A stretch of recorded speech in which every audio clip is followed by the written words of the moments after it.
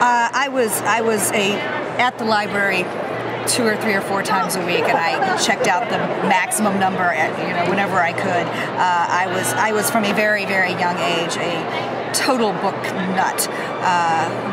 My father always tells the story of finding me at the age of, I don't know, 4 or 5 in the back seat of his car reading a back issue of The Atlantic. I mean, clearly I had no idea what it was, but it didn't matter, whether it was a cereal box or The Atlantic or, Dragon Riders of Pern or anything. It was just, I could get so immersed in everything. So libraries were key. Otherwise I would have, broken the bank. And one of my greatest memories is being allowed into the upstairs room of the school library when I was only in 2nd grade, and it was all the big kid books. So libraries were where it's where I cut my teeth, really, and they've been vital ever since. Well, I work in libraries, especially when I'm on deadline. I think I was at the 42nd Street Library in New York, which is where I go. I love the fact that libraries are both very private places and extremely, couldn't be more public. That everyone can and does come to the library for all kinds of reasons. I love that.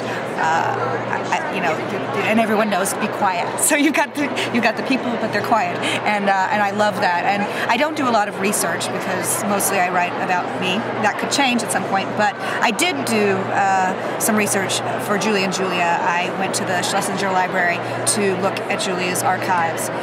And I could have looked a lot of it up in books or transcripts and online even, but the experience of having those actual objects in my hand, those letters between Julia and Paul, the original manuscript of mastering, was so invaluable to me. As a person and as a writer, I could not have gleaned nearly as much understanding of those characters and their idiosyncrasies and their passions without seeing those objects themselves. And I treasure that experience, and I wish all the time I could go back and just bury myself in it again. My new book is called Cleaving, A Story of Marriage, Meat, and Obsession. And it is another memoir. Takes place a couple years after the events of Julie and Julia. Covers a substantially darker period in my marriage, and also covers the 6 months that I spent as an apprentice at a butcher shop in upstate New York called Fleischer's. So it's all about me learning to cut up meat and trying to see if I can repair my marriage. You think you're going to become a butcher now? Well, I'm kind of a butcher. I'm sort of a quasi-butcher. At the time that I was actually butchering every day, I could hold my own with the guys.